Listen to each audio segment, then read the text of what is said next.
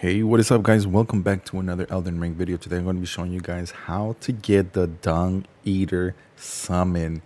Yes, this is an amazing summon, and if you want to know how to use it and all the different type of skills, head over to this video in the description where it shows how broken this Dung Eater summon is. Probably, I mean, it could be a better match than the mimic itself and other summons that are in Elden Ring. But before I get started, I want to ask you guys for a big favor to please like the video as it helps us out with the algorithm. Now, if you want a summoned, now guys, I need to make sure that you guys follow exactly all the steps that I'm going to be showing you, because to a point you might miss out, and if you do it the wrong way, you are not going to be able to get this summon. So let's dive into the video and let me show you what you need to do step by step to make sure you get this Dung the Eater summon. So let's start off the quest, and we need to come to the grace table, and in here we need to go see where he is exactly and start off the quest. Remember, this quest will start once you cross the section where the two medallions you need to show. So what we need to do is right now we need to go locate one seed bed curse to be able to give it to him.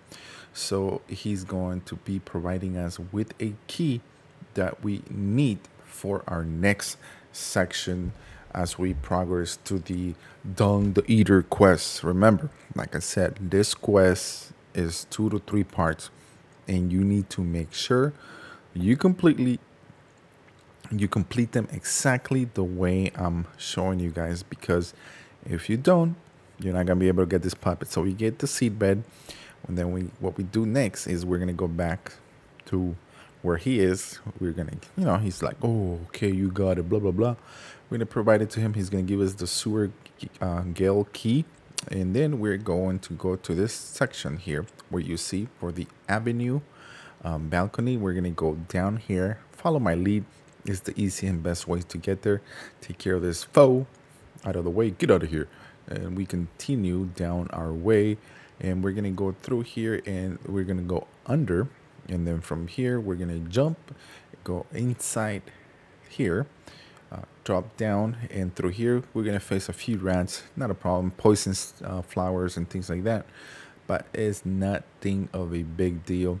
So we're gonna cross through here, and we're gonna keep going down, and we're gonna make a right turn, and we're gonna go straight, and then we just keep going, and gets a little dark. So if you need to see better, just pull out a torch or something like that. And here's a grace period that we're gonna come to, because we just to make sure when we die we just can come back here, and then we don't have to restart the whole way from the beginning. So we go down here and we go through here, and we're gonna make a quick left, sharp left, okay, so you won't get as much poison, and then go up this ladder, and through this ladder next we're going to see where Dung the Eater is at, and pick up me. See, I died and I was able to come back easier. So there he's smashing his head, saying like, I'm gonna kill. But anyways, so what we tell him, and next we need to go back to the grace period on the round table and read this section here. We get this message, and next thing up we need to go to where I pointed. That is where we are going to be facing him off, and what we're gonna do is he's gonna summon from the water itself. We're just gonna kill him to make sure that he's gonna give us an awesome weapon. If you don't have it, it's Dung Eater weapon. It's really good weapon, really strong. If you want to get that, of course you're gonna get it because you're gonna defeat him. So right here what we're gonna do is sometimes it takes a little bit longer. I was lucky and he spawned really quickly, so just walk around, and then all of a sudden he's just gonna appear out of nowhere, and it's gonna say invaded or something like that on the lower third of the screen. And then after that, what we're gonna do is see that invaded by Dung Eater. We're gonna take care of him, kill him. He's not very hard to kill, so that should be a very easy kill for you guys. Then we're gonna go back to where he is, and then after we talk to him, next we need to go to this section where I am pointing exactly. Let's see, yes, right here.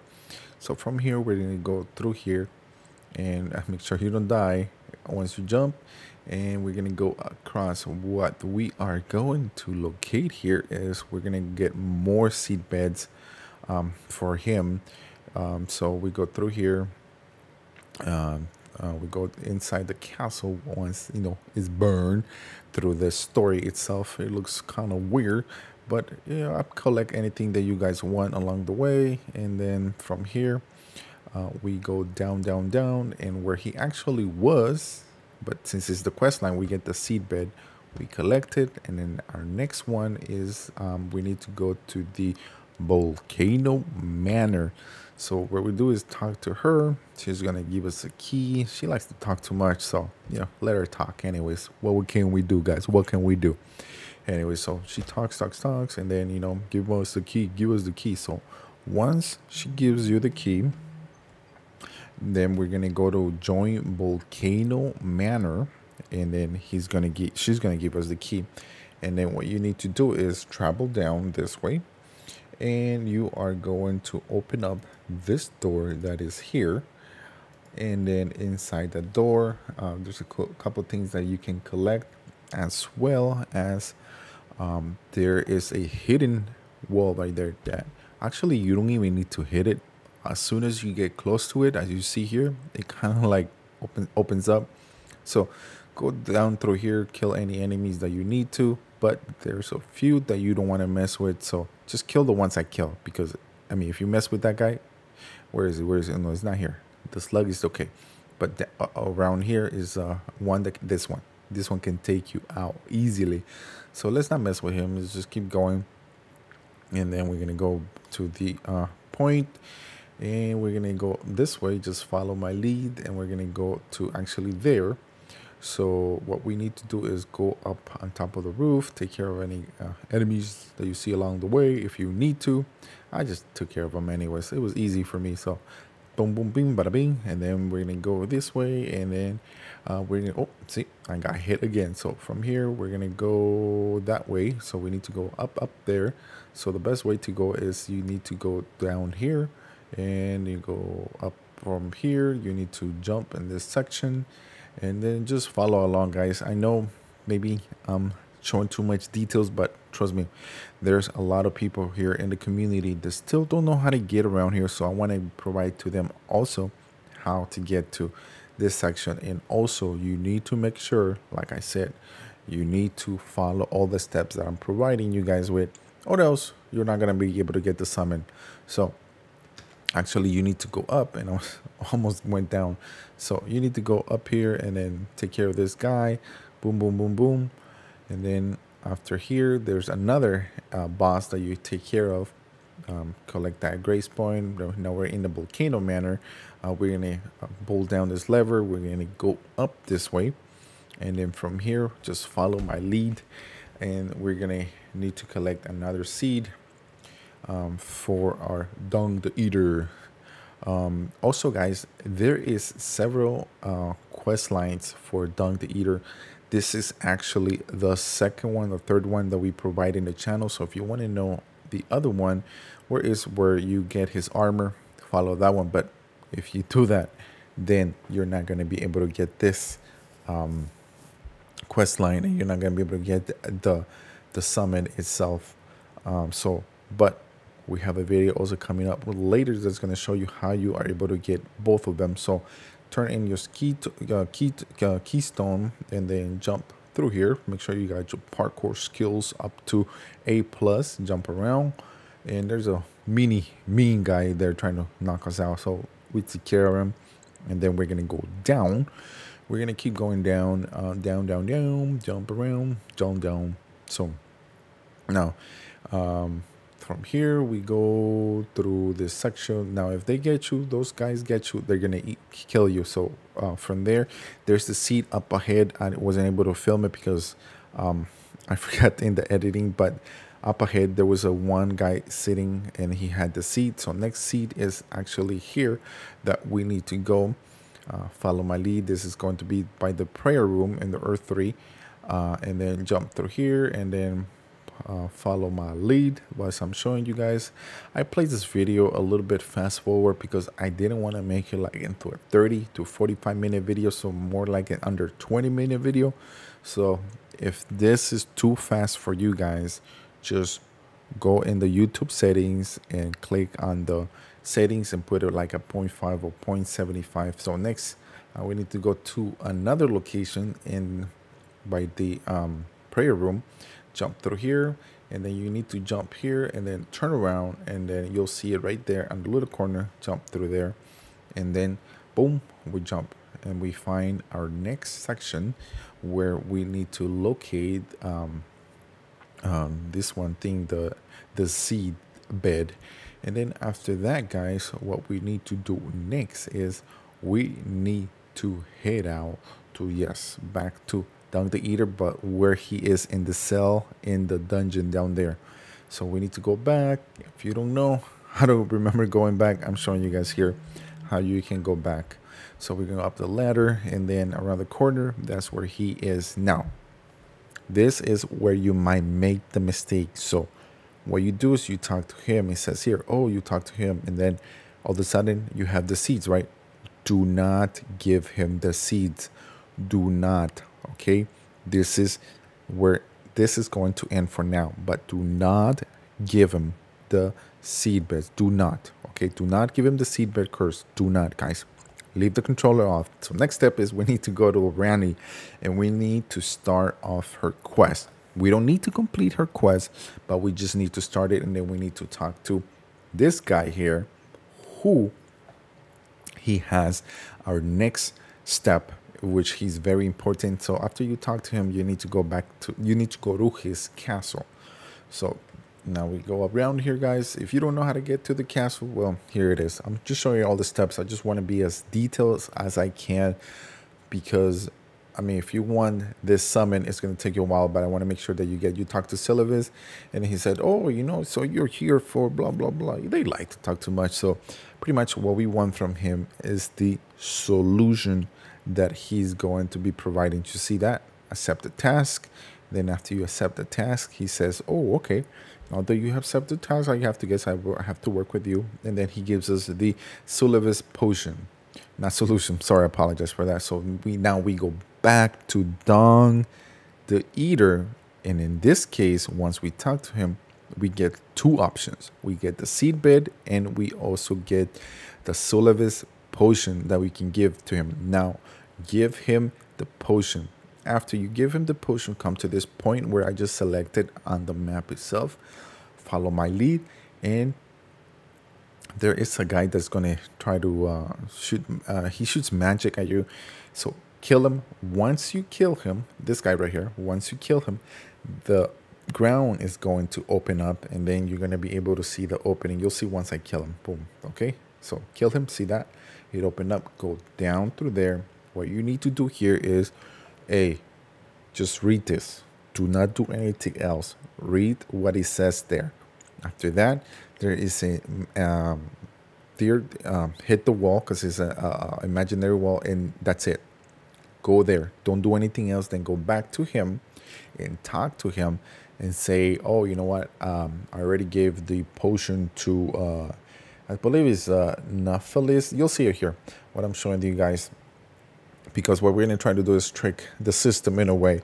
So once we're here, we say, you know, about Nephili. So, oh, okay, you gave Nephili the potion. Yes, you know, blah, blah, blah. But we actually didn't do that. We gave it to, you know, Dung the Eater this time around. So then we ask him about, what about the, you know, about the chambers.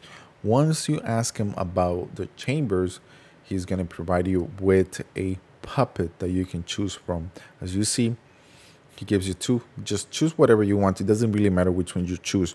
Now, the next steps are very important. After you do this, try to purchase everything that he has in his inventory, and then go back out. I realized that when I came back, it didn't work. So what you actually need to do is you need to go to a grace point and rest. Once you rest, see that I didn't get anything, but I was able to just purchase everything that he has. But I went back to a rest point, rested, came back to him, and now I'm able to say, you know what, I want another new puppet. I want a new puppet. This is where you get Dung the Eater puppet, because we already gave him that potion, and that potion turned him into a puppet. And now we got ourselves probably one of the best, or maybe the best summon that you can use. You see how tanky it was, but if you check out the video that we have in the description below, you'll see how tanky and how broken this summon is. It's going to help you out so much. So now, to be able to get him, we need to find 5 different shards. So the first shard is going to be here. There's a lot more than that, but here's one of the locations. Here's another location where you can go get the next one, and then I'm gonna leave you guys with the rest of them, of just screenshots where you need to go. It's very simple where you need to go and find them. Nothing very hard to go, but in this one's I just wanted to show you, because you have to travel a little bit to make sure that you guys go in the correct place to be able to get the chart. So you just go around this castle, and it's like around the corner. Oh, those trees were bugging me so much. So right there, you see it. There is our next chart that we picked up, and then here's one of them, and then right there where I'm pointing, here's another one on the left side of it. It's very simple. Just walk to it and you'll find it. And here is the 5th one. Once you get them all, you're gonna go back to him again, and you're gonna talk to Syllabus, and then you tell him, you know what, I already got all the charts, and then you want to obtain a puppet. And then there you go, guys. That is how you get the Dung the Eater puppet. You're able to turn him into a puppet, and once you turn him into a puppet, then it becomes a summon, and you're able to use them anywhere. So as you see, this story takes a while, because if you just did the first step, then you probably were going to miss out. But you can also go to next game plus and be able to continue and do this quest one more time, and do not turn the seeds. But in this case, just give him the potion, and that's it.